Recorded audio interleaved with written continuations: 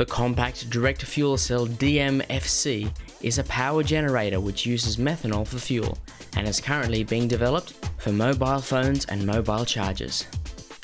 従来の電池の場合ですと AC 電源からコードを使って充電する必要がありましたが、今回我々が作った燃料電池の場合、燃料であるメタノールを機器の中に注入することで機器の中で電気を作り出し、コードから充電することなく機器を使い続けることができるようになります。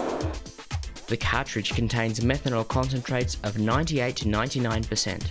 Once it's put in the device, it can generate electricity in a few seconds.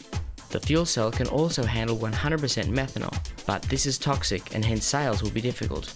And so the company intends to sell it with a slightly low concentration of methanol. It's expected on the market at the end of the fiscal year 2008. The fuel cell can be used as a mobile phone battery, but will be initially marketed as a conventional one. Users will use conventional AC power sources in their home or office, and when the power runs out, a fuel cell could be used as a charger. The capacity of the fuel cells are undisclosed at the moment, but with one charge, it should last 2 to 3 times longer than that of conventional cell phone batteries. Even if the fuel cell battery runs out, users will still be able to talk or email for up to a minute.